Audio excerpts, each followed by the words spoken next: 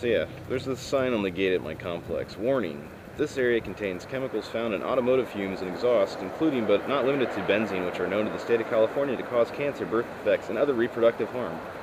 That's such a wonderful thing. And look, all of these fucking cars, and there's nothing you can do to get around but to use a car which apparently has all kinds of toxic shit involved with it.